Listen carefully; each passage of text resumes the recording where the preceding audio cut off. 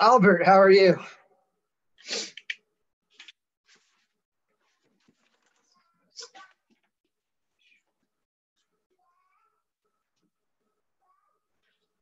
I can't hear you because you're muted if you're trying to talk, Albert.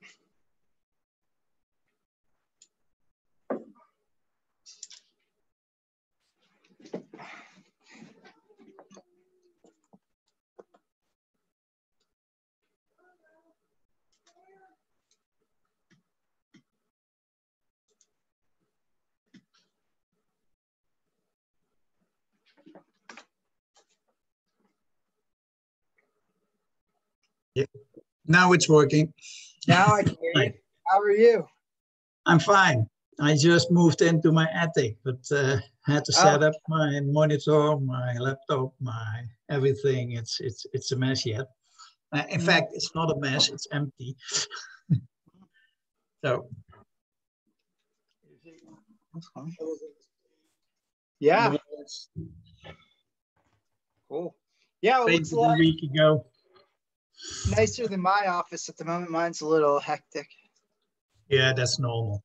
But I'm retired, so that helps. Yeah. Well, I used to try to hide it and like do the Zoom backgrounds and everything. And eventually I just like, yeah, I don't care anymore.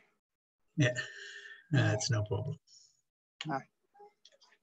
But we're the only two yet, or Tony is connected? Tony's here. There were like 20 some people who signed up, so we'll see who shows up.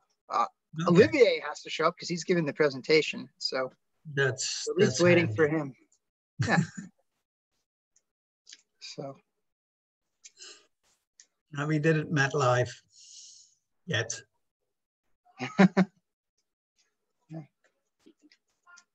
So where are you located at? Like what country are you in? And the Netherlands. Okay, that's what I thought. Yeah. The city of Philips, where I worked for 41 years. Oh, wow. And I was working in research over there. And it was fun because Philips at that time was really a big company and had a lot of different research activities, from chips to simple semiconductors, to medical devices, to lighting, of course, television setups, all kind of stuff. And I was working in the supporting staff for automating research setups. So just, let's say,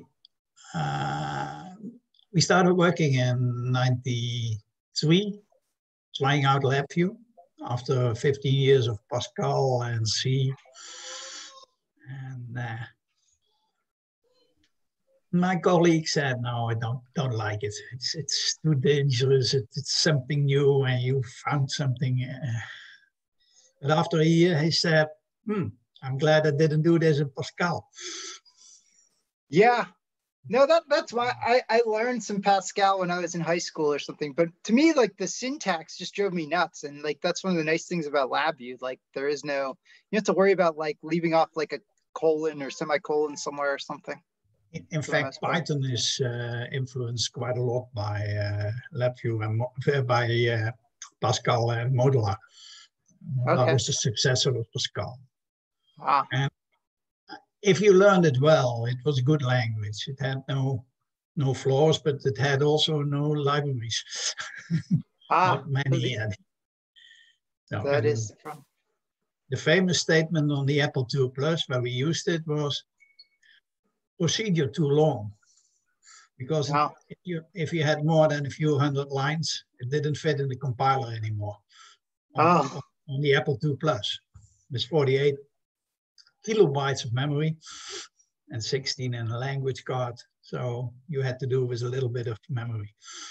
Wow. But it worked. Cool. Yeah, I just took a class on it in high school. That's all I did. So it was pretty simple programs.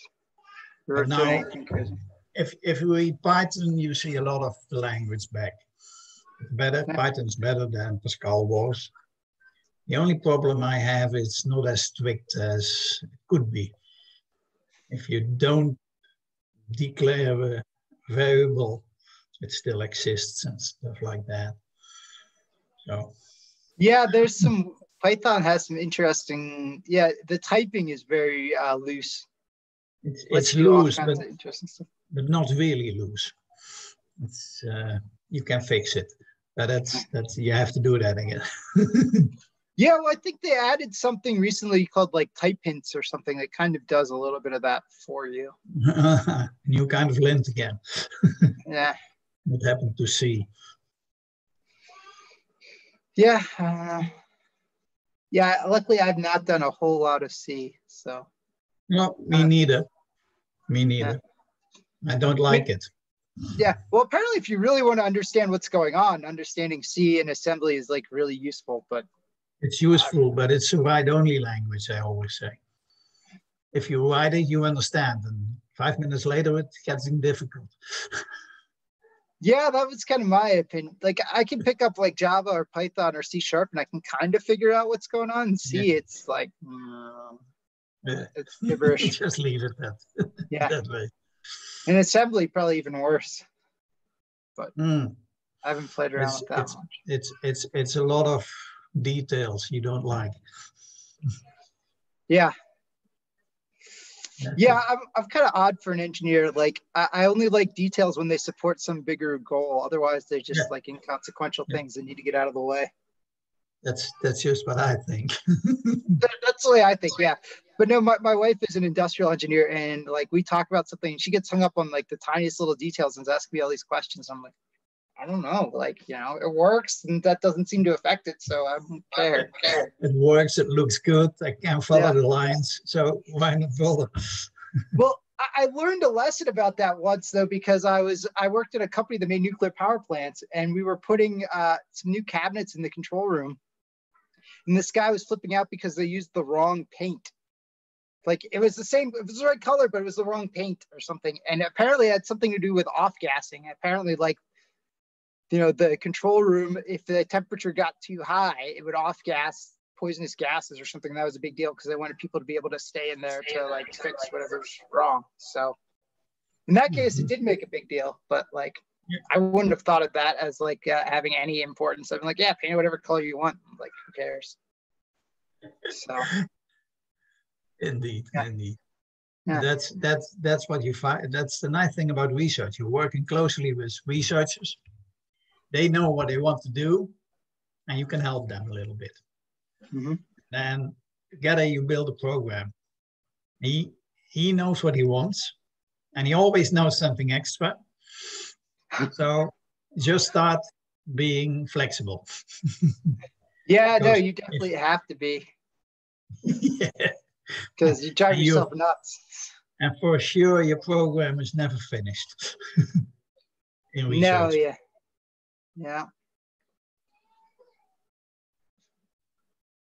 Yeah, and that's the fun of it. Let's see, it's now almost 7. Yeah, the other thing I liked about working in research is it was a lot less stress than like people who are doing like production stuff, because they always had like very hard deadlines and stuff. And in research, like people generally knew it was going to take a while no matter what. So like within a year or something, sometimes 5 years. Yeah, I mean, sometimes like you had like certain stage gates to get funding and things like that, but other than that, it was pretty low pressure. If it happens today or a week from now, it doesn't matter. Yeah, it's not really a problem. If you finish it in time, next month or so, that would be okay. Yeah. Yep. There's Olivier. It's on. Olivier. There he is. What is it? My computer is making some noise. Oh, is that my phone? Oh, all right. That was my reminder on my phone to tell me that we have a meeting. So I'm already here. You like that? Perfect.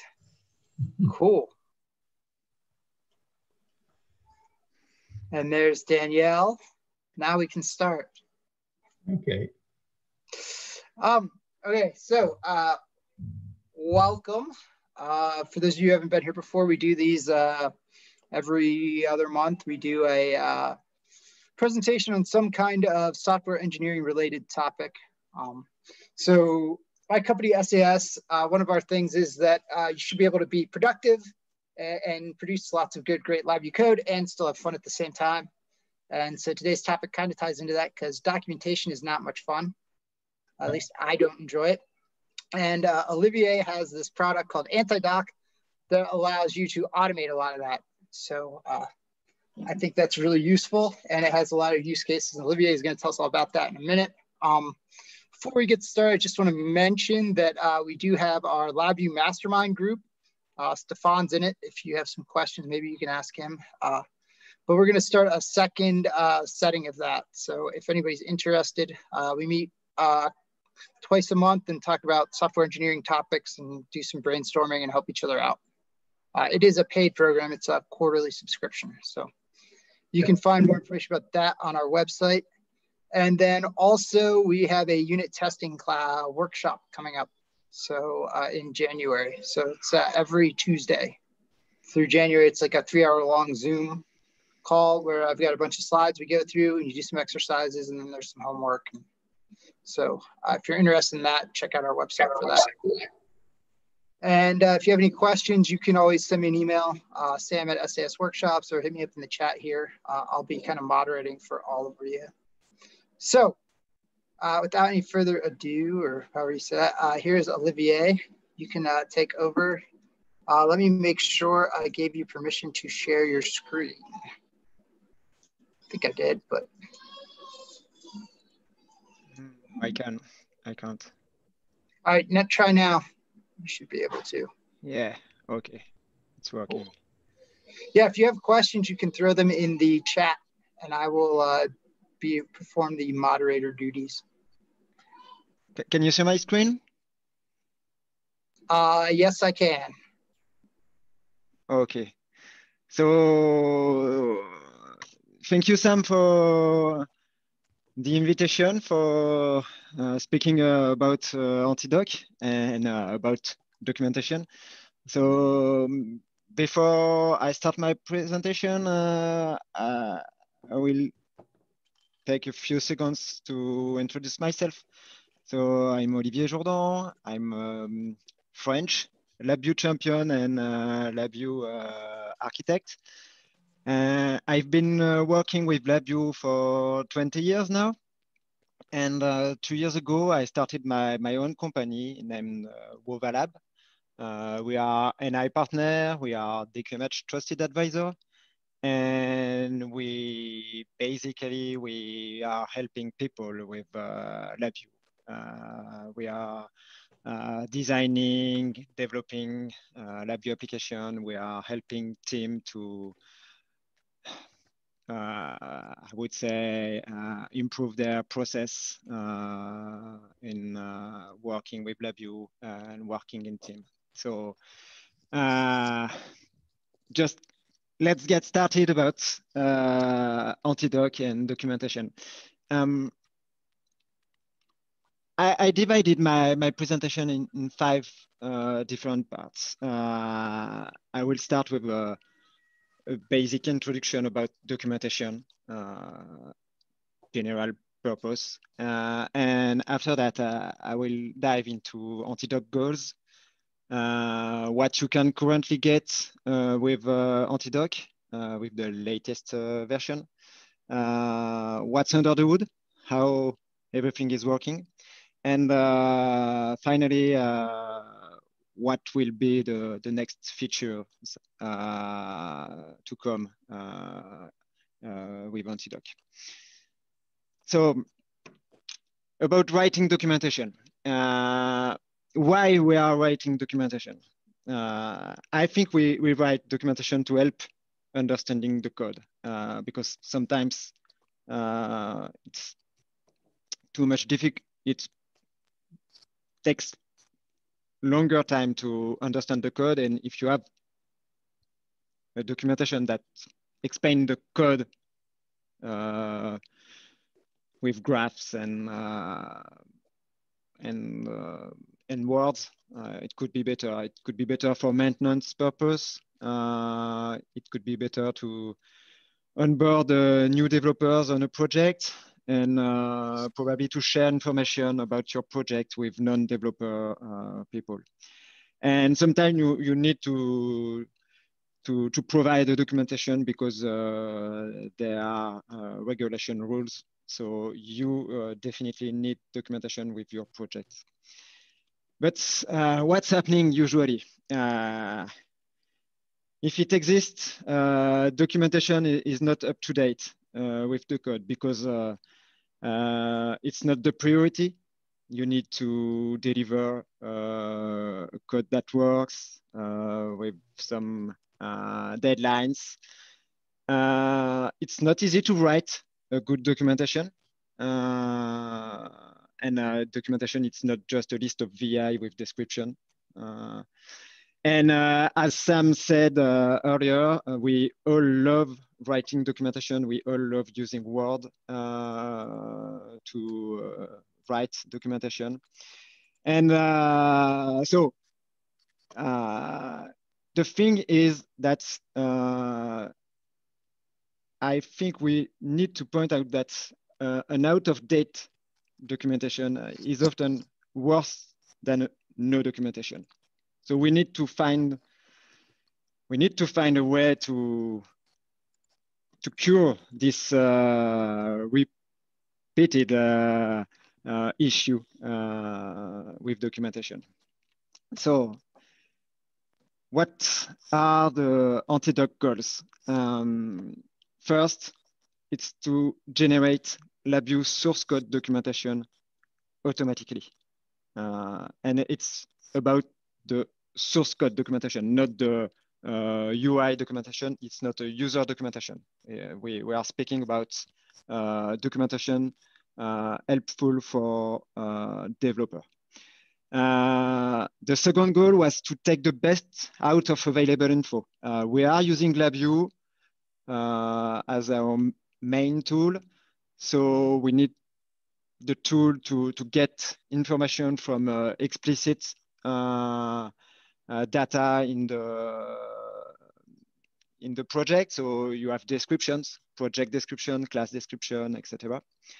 And there are implicit information. We like to have information between the communication between the different part of the code, how the different module or process are sharing data, etc.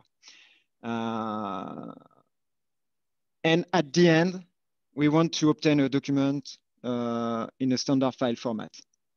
Because when I started the project more than 1 year ago, I couldn't say what kind of format would be useful to have. So the idea was to give the choice to the user. For the first versions of AntiDoc, I had two main goals. It was to validate the documentation generation workflow. So is the tool able to generate easily the final documentation, and validate the capability to get a valuable documentation. As I said before, I don't want just a list of VI description. It's not a valuable documentation for me. So what you get with AntiDoc v11, this is the latest the latest available version of AntiDoc. Before showing you what you get, I want to quickly introduce that AntiDoc, you get the most of AntiDoc currently if you are using DQMH framework. So I don't know how many people are using DQMH or know DQMH, but this is my first tool. I'm DQMH Trusted Advisor, and when I started to work on this tool, I like to have the tool useful for me. So I tried to start parsing the code with DQMH framework in mind. And so I can get implicit information that add a lot of value for the documentation. But in the future, we will probably add support for other framework. That being said, how you can get the documentation. So the first thing you need to do is install AntiDoc from VIPM, 2 minutes process. And when it's installed, you have the tool is available in the LabVIEW tool menu, and you get the UI you can see on the right of the screen. And you just need to select the LabVIEW project you want to document. You can add a document title, author name, and email, and you just hit the generate documentation button. And when it's done, you get a file. You can open with Chrome, Opera, or Firefox using a specific extension named ASCII-Doctor.js Live Preview. And here is what you can obtain. This is the HTML version of the documentation you can get. And this is the documentation you obtain when you run the tool on the project template provided by DQMH framework. And so you can see that we have lots of information. We have a list of VI and description, but we also have tables. We also have graphs, and document is really easy to navigate into, because you have a table of content. You can click on the different links. In the table, if you have a VI or a lib, you can click the link. It will go to the specific VI you click. So this is really a modern document with a lot of feature for navigation. And if we look at the valuable information and the information you get from parsing DQMH framework, you have a section where you can get information about the different modules used in your project. So the first table is a table that lists the different modules, if they are a singleton one or clonable one, or in this project, you just have singleton modules. And just below this table, you have a graph that represents all the links between the modules. So the green arrows are the requests from one module to another module, and the orange ones are the data broadcasted by one module and listened by other modules. So here you have a big picture of your architecture and how the modules are interacting each other. And if you want to know more about one specific module, you can click on the link, and you can see the specific section for example, acquisition module. And you have the type of the module.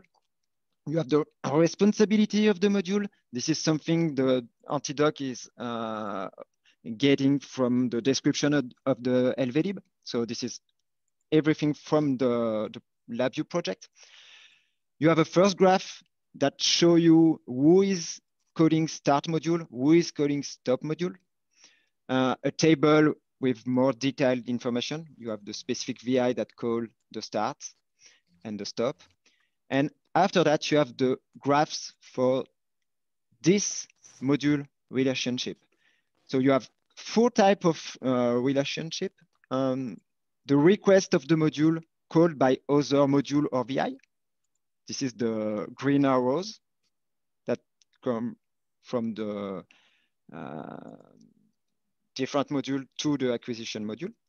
You have the broadcast data from acquisition module, so the orange arrow.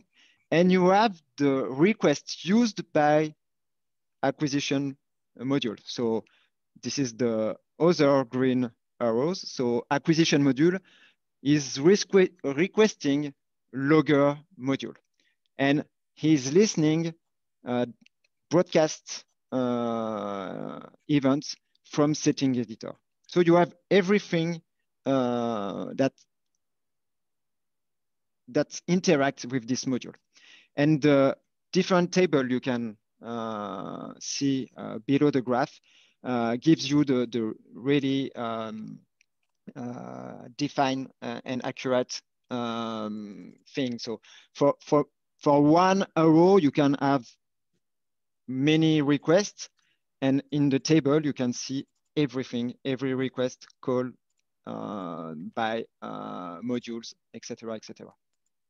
So for me, this kind of documentation is really interesting, and with this documentation, you can onboard new member in your development team. You can show him the overall interaction between the modules. You can show him you are going to work on this module. It's doing this kind of thing, and you are going to add this and this. And you can lead design reviews also. If you make some mistakes, you call things where you don't have to call them, you are going to see these mistakes in the graphs. And this is something that I used many times so far. And as we said before, we need to have documentation up to date.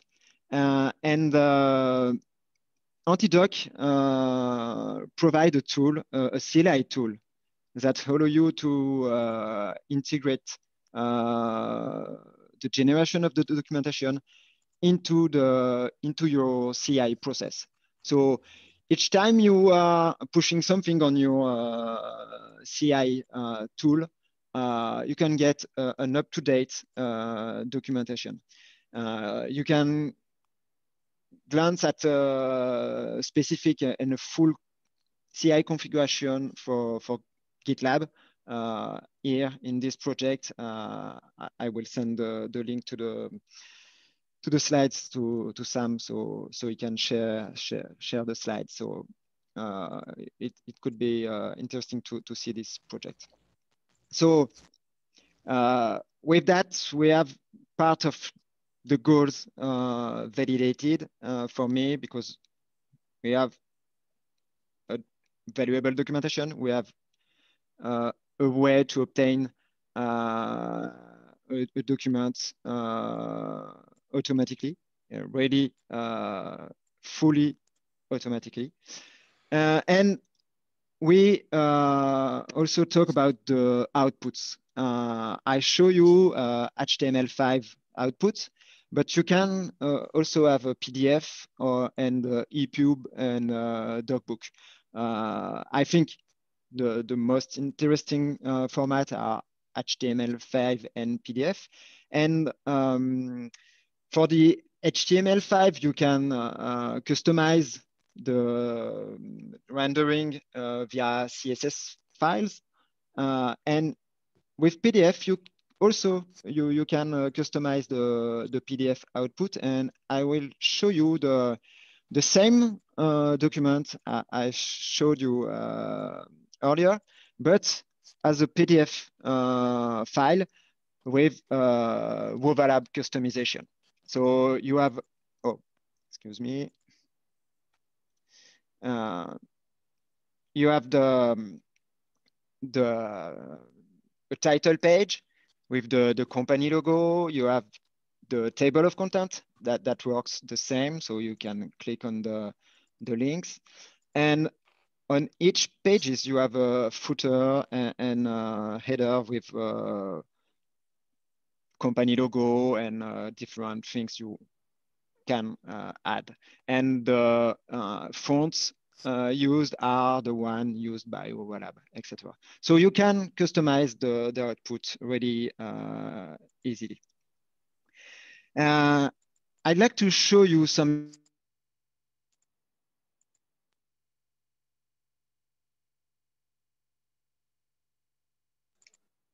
Did we lose Olivier?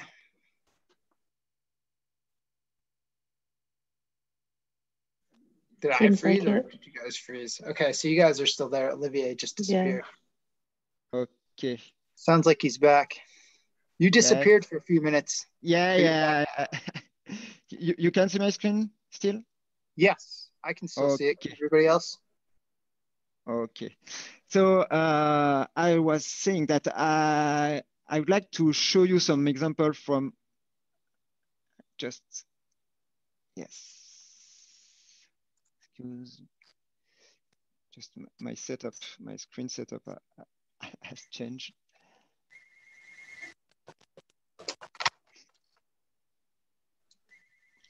Dan schaue ich für mein Hallo. Okay.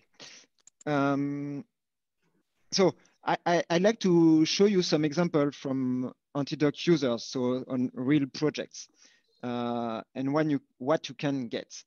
So this is a graph from a larger application. The entire document is more than 1,500 pages. But Olivier, we cannot see the graph. If it's supposed to be, yeah, we're still seeing the slides. I will stop. Stop. You might have to stop sharing and restart. Yeah. Share your entire screen or something. Yeah. There you go.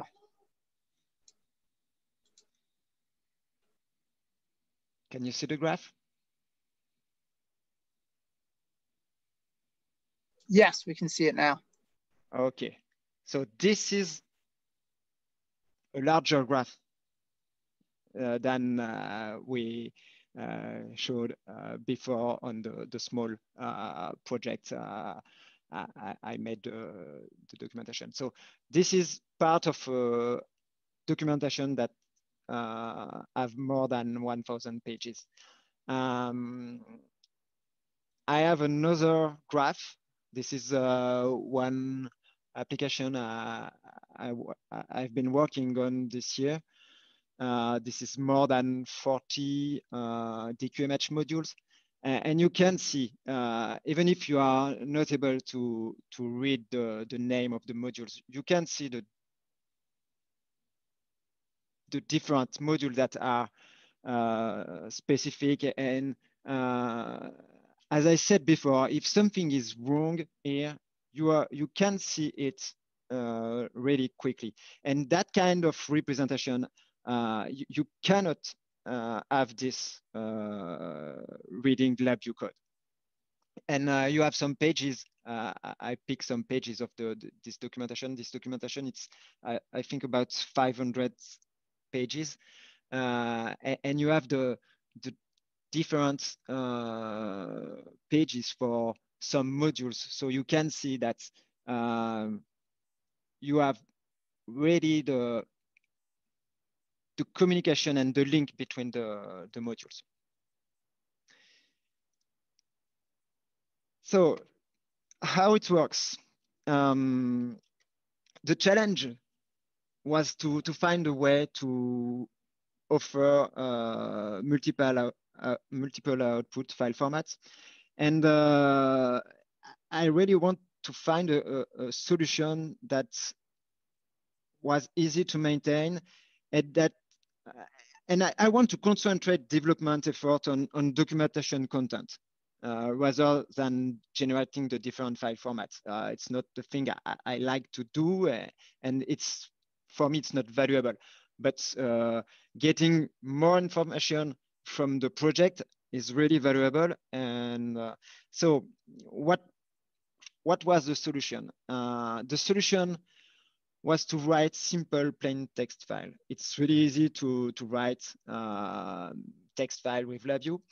And we used AsciiDoc syntax. AsciiDoc syntax is a markup format like Markdown, or I think or LaTeX, etc., etc. There are different kind of markup syntax.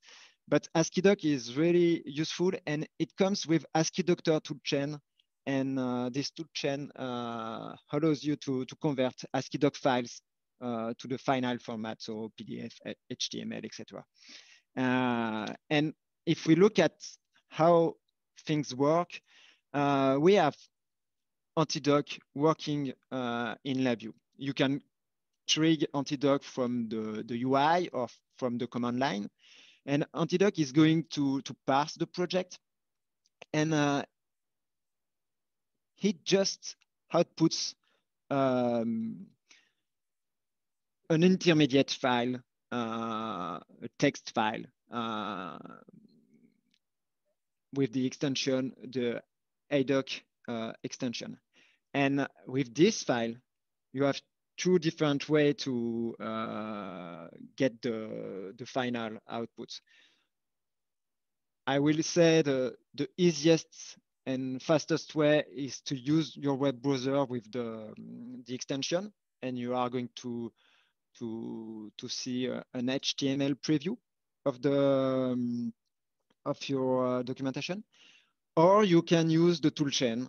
So you can use it from your CI, you can use it from Docker, you can install the toolchain locally on your PC, and you can get the HTML and PDF output from there. So for AntiDoc development, it's really just outputting the ADOC file. And that's, I think that's a great solution, because I'm not dealing with the different outputs. I need to say that AntiDoc rely on open source projects. So ASCII Doctor is open source. And we also have three other toolkits, LabVIEW toolkit, open source LabVIEW toolkit we use in AntiDoc. AsciiDoc toolkit for LabVIEW, that's my first open source project, and I use this toolkit to generate the ADOC file. Graph Builder, that helps to generate the graphs you saw, and GCLI to get the CLI tool to integrate AntiDoc into your CI. Obviously, AntiDoc is open source too. So you can help AntiDoc project by reporting issues, sharing feature ideas, contributing to the code or documentation. And probably if you use AntiDoc and you like AntiDoc, the first thing you can do is just starring the app on VIPM or on GitLab, and it's something that's make contributors really happy. And speaking of contributors, I want to take the opportunity of this presentation to give a special thanks to the AntiDoc contributors. So Bertrand, Cyril, Fabiola, Jorg, and Tatiana, thank you for your work. And we are still working on new things with all these guys and girls, and that's something really interesting for me as a personal project. Last part, what's about the future of AntiDoc? The first thing I'd like to release is the UML class diagram. So I told you that at this time, you can get the most of AntiDoc if you are using DQMH. As I'm using DQMH, I'm also using object-oriented. And so that's why I would like to have this UML class diagram in the documentation. And I think it's going to be really useful for people that are not using DQMH, but are using object-oriented program.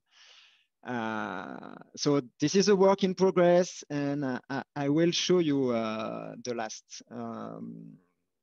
development I made. I think it could be interesting to have your feedback if you have some. The other thing I want to work on is working on other framework support. Or I think about actor framework or GK state machine object, or I don't know, any public framework. I would say that for this specific thing, I will need the help of users of this framework, because I really I know really well DQMH. I know what what could be really useful to have in a documentation, but I don't know about that for actor framework or other support. So I think in 2021, I will try to get some help from actor framework users or other framework. And there are more to come. Improve the QMH framework parsing, add some libraries filtering, because probably you don't want to get all your libraries documented. Adding the multi-target support. Why not localize the output? At this time it's in English, but who knows? And there are many other feature requests in the GitLab project. So just one that come in mind, and we are speaking about that for 2 weeks now. It's adding a way to document test stand code. I'm not using test stand. I know how it works, but I have 3 or 4 different users that told me that they would like to work on the test stand part. So probably it will came sometimes in the future. So Olivier, are there specific things that you are looking for people to help you on? Like, is there a specific ask, or just general? There is an issue in the project on GitLab. If people are likely to help on this, just connect on GitLab. And this is Cyril Gambini from Neosoft that led this part of the development. So if people are willing to help, just go ahead and help. It will be really appreciated, I think. And I will just manage the thing on how it's going to be added in AntiDoc and not on the test on part at this time. That's all for my presentation. There is a resource page here. I can show you an output of the last development I made about the UML feature, if you want.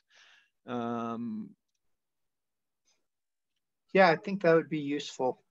Yeah, so this is really the first draft. There is also some improvement here. You can see that this is the HTML output, and so now the table of content is on the left. So as long as you have a really big document, you can still see the table of content. It could be useful. This is the documentation of a really simple project you can find in the examples, in the LabVIEW examples. So this is the project, the example. It calls board testing, and it's really well documented. So you have the project description. I just run AntiDoc on this project and get this.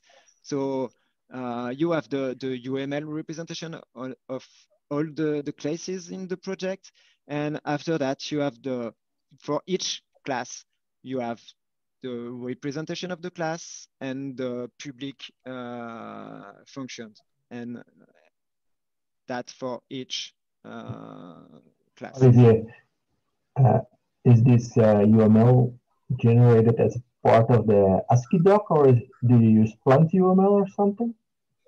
This is AsciiDoc that generate the final document, but with AsciiDoc syntax, you can integrate PlantUML syntax. Okay. Yeah. So this is PlantUML into AsciiDoc syntax. And AsciiDoc toolchain is rendering these graphs.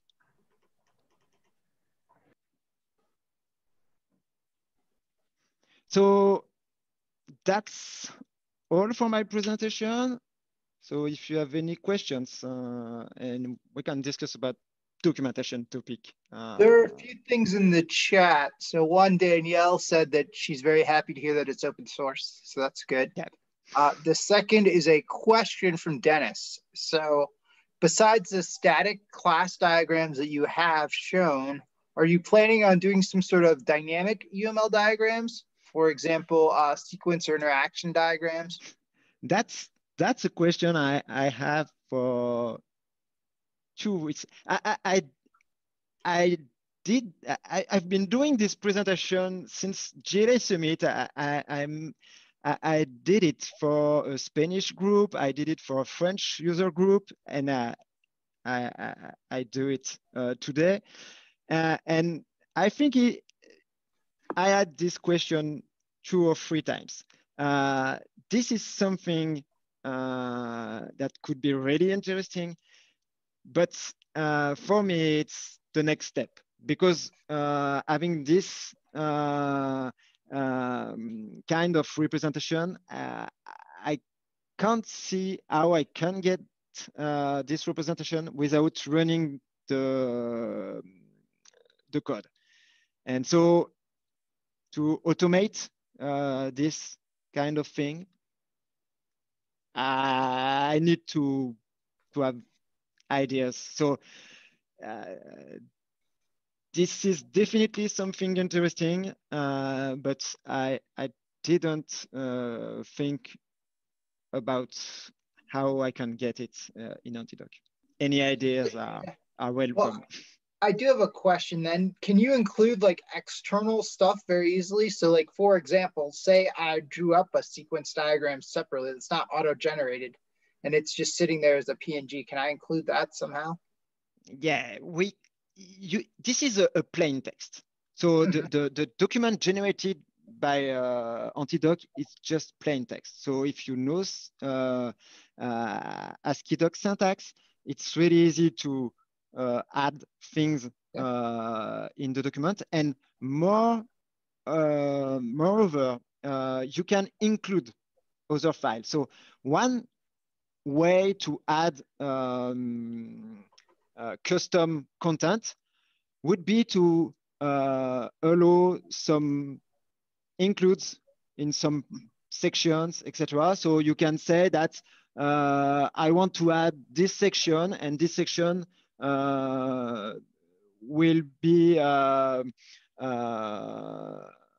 obtained, including this file I wrote on my side with another tool, manually, etc.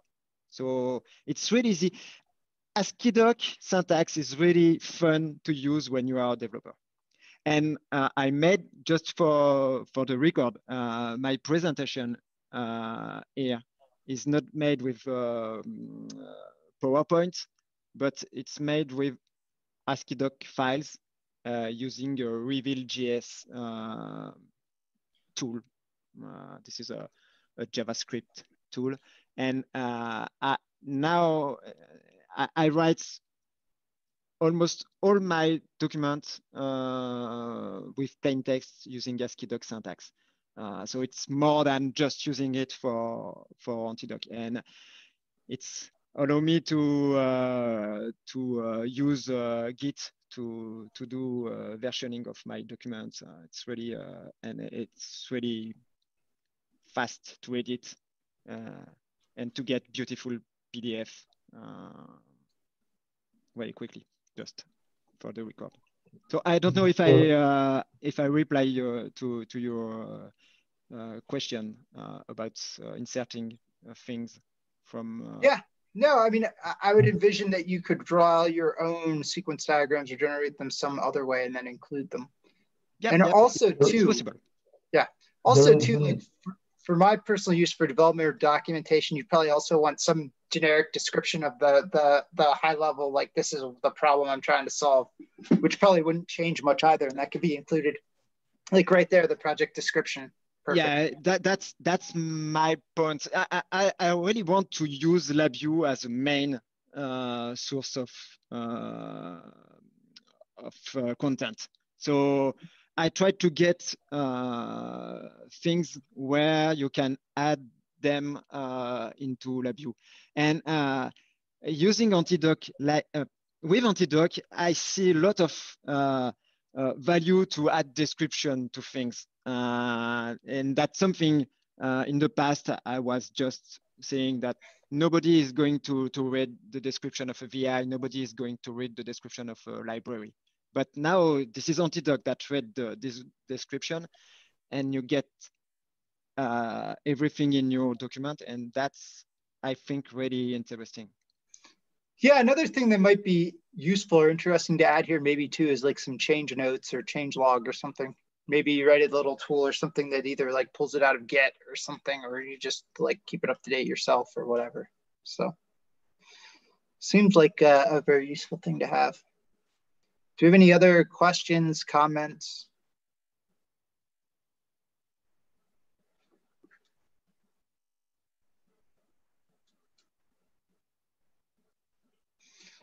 Stefan just put a comment out there. Actor Framework Sequence Diagram Parser creates a sequence diagram in AF and Plant UML. Yes, I had seen something like that.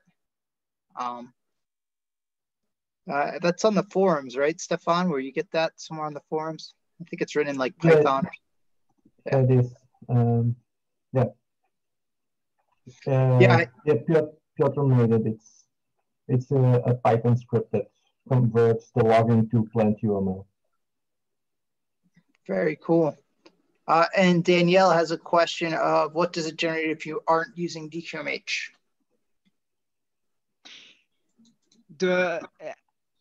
Currently, we are listing all the LVlib and all the LV class. So if your LVlibs as a descriptions, if your LV class has description, currently it's just going to list this kind of items and all the public VI related to the LVlibs and the classes. For the 1.2 version, this will be with the UML representation.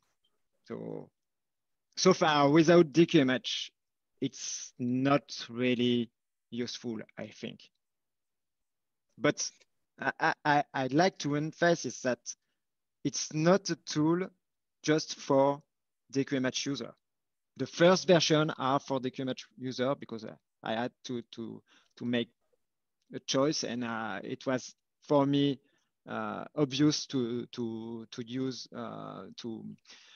to write the code for DQMH because this is the tool I'm using every day. But you don't need to have DQMH installed to use AntiDoc. So I think your UML diagrams go a long way towards making it useful outside of DQMH. I have a question though, like how hard is it to add a new module if I want, like, for example, like the actor framework or something, like, is there like a plugin architecture that I can do that easily? Or is that more like, hey, join the open source project and add it to the project for everybody?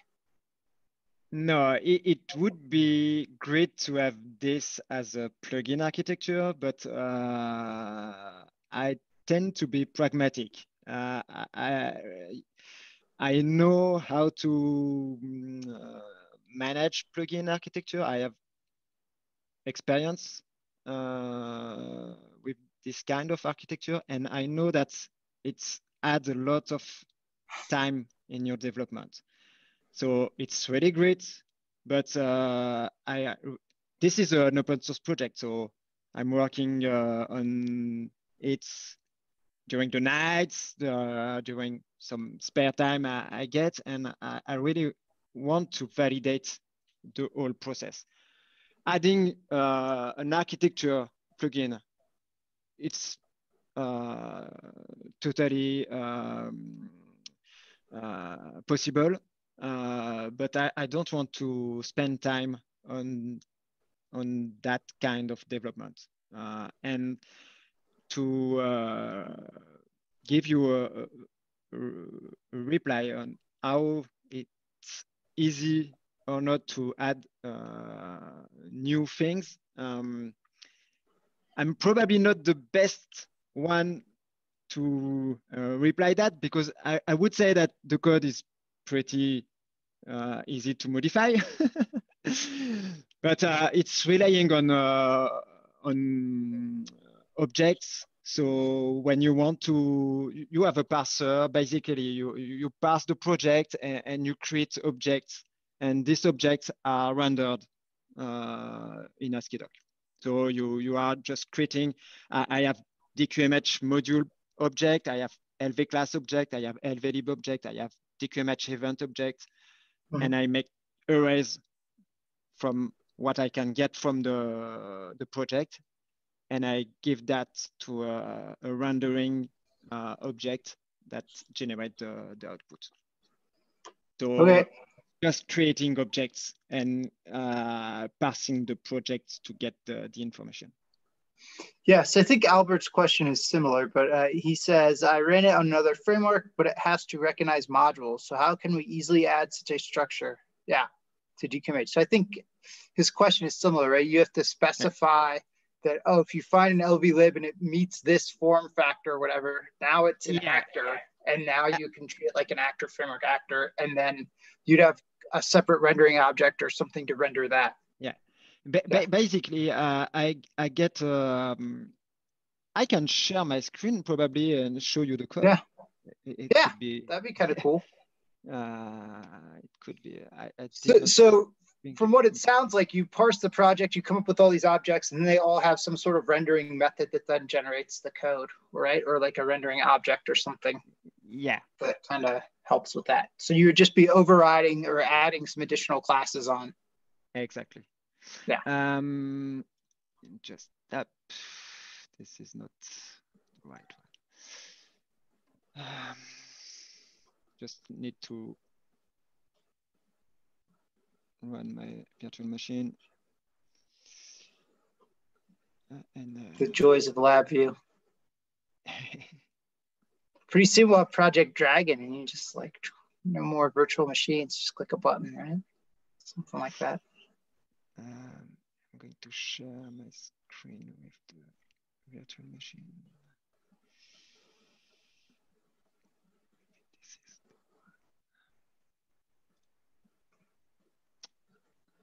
Yeah, the screen sharing should work with a VM. If you share your main screen and then open up the VM, it should, yeah, That seems to work for me every time I've done it. I cannot see your screen yet. No? Nope. Oh, I have to, I think I forget to click on, yeah. Here it is, I think. You can see my screen? Yeah.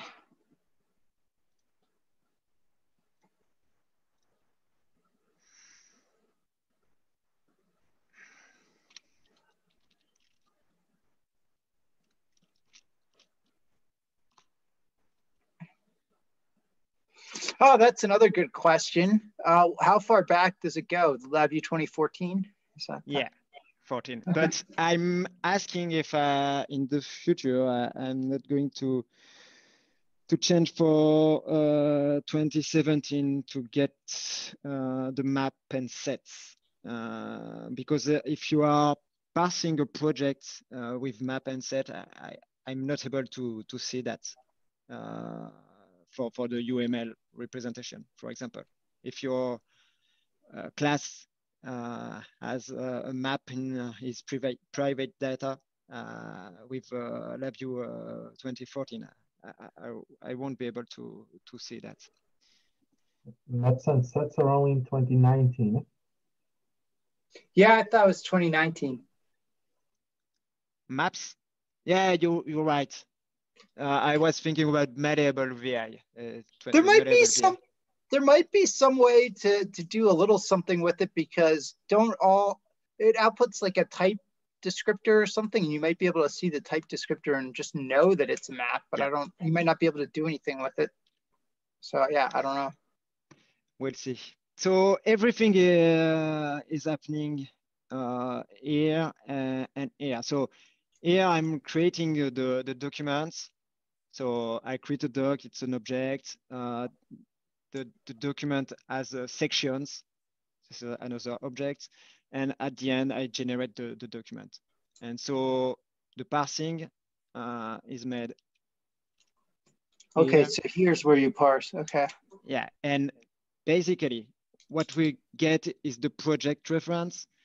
And for each target, we are getting all the library in the target and all the VI.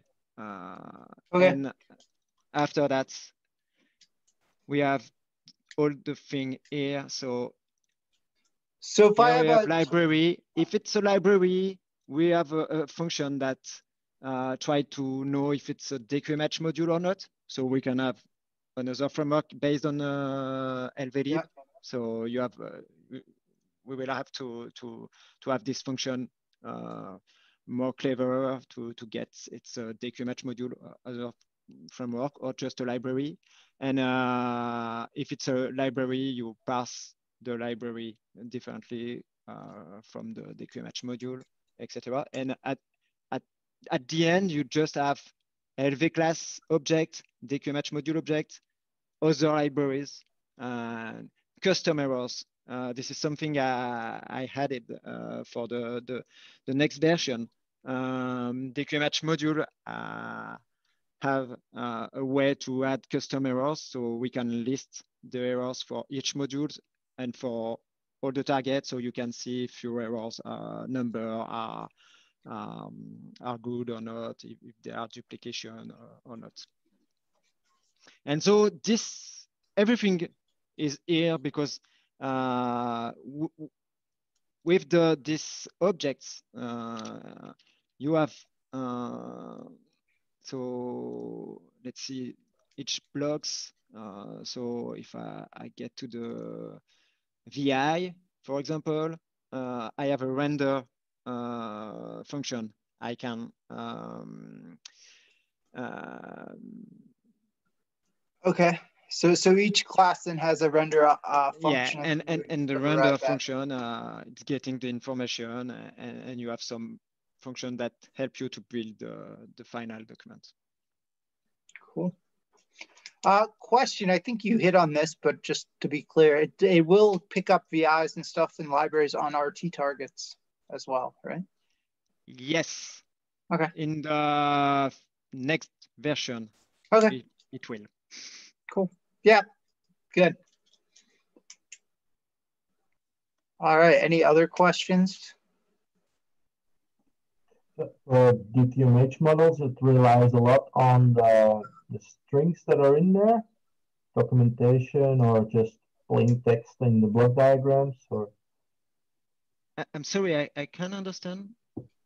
So for DTMH modules, to figure out relationships and documentation and stuff like that, does it rely on text that it's inside the modules?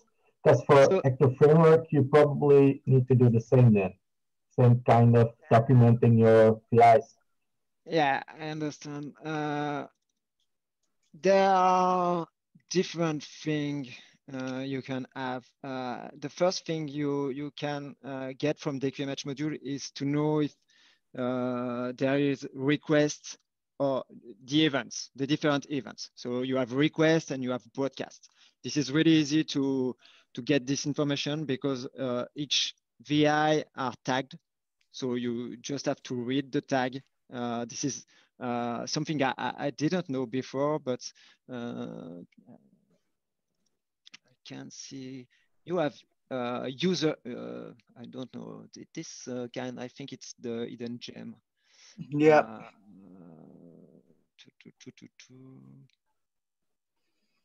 User tags. Yeah, user tags. This is information you can add to your VI without writing a comment. So you can see and write this information without this function. But in the QMH, each events are tagged. So it's really easy to know if a VI is an event, a broadcast event, a request. And when you look after that, I'm looking to who is coding this VI to know the link between the different modules. And there is a parsing on the user, the event structure. So each case, its event case are formatted in a specific way. So you can know that this VI is listening this event, this broadcast event. So I can make the relationship graph. So for DQMH, that's very convenient because it's heavily tagged and documented with all those labels and stuff like that. But other frameworks are less straightforward to do. So yeah, you're right, Stefan. We need to get this information. We need to have some structure, some framework. Framework is the right word, I think. And if your framework is really well designed, I think you get the information. If you're and speaking of DQMH, with the scripting tools you have with DQMH, you are pretty sure that any DQMH developer is going to use DQMH as we expect DQMH is being used. So I think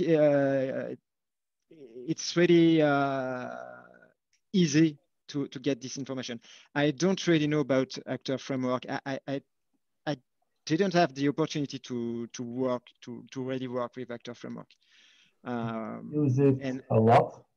We use it really a lot, and I think it's a good framework, but it's not that straightforward for this kind of documentation to get this information out of it. So that will be harder. It needs a lot of more scripting, and you are expecting things to be in a certain way, and I don't think that every actor will be the same because it's scripted, but it's also modified a lot after that. My guess is that I will have to post something on the Actor Framework community to ask 2 questions. I have 2 questions about Actor Framework. The first one is, what kind of information you want to get from a generating documentation. What kind of graph will be useful for you to understand your code?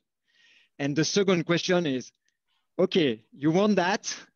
How I can get that in a way that it will be the same for any actor framework user?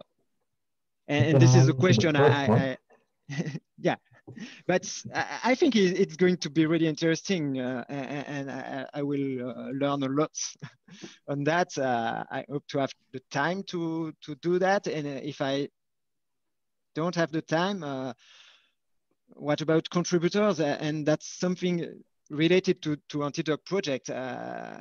1 year ago, I never made an open source project, and today I have a project used by some people that find it useful. It's great. And I have contributors, so it's really interesting for me. As I'm working alone for 2 years now, I had a lot of different experience of sharing information with other LabVIEW developers all around the world, and it's really, really exciting for me to work on this project. Cool. We did have one more question, and Danielle's asking, is there a projected release date for the next version? Christmas? No, I think that we have everything working. I don't have any concerns about doing things.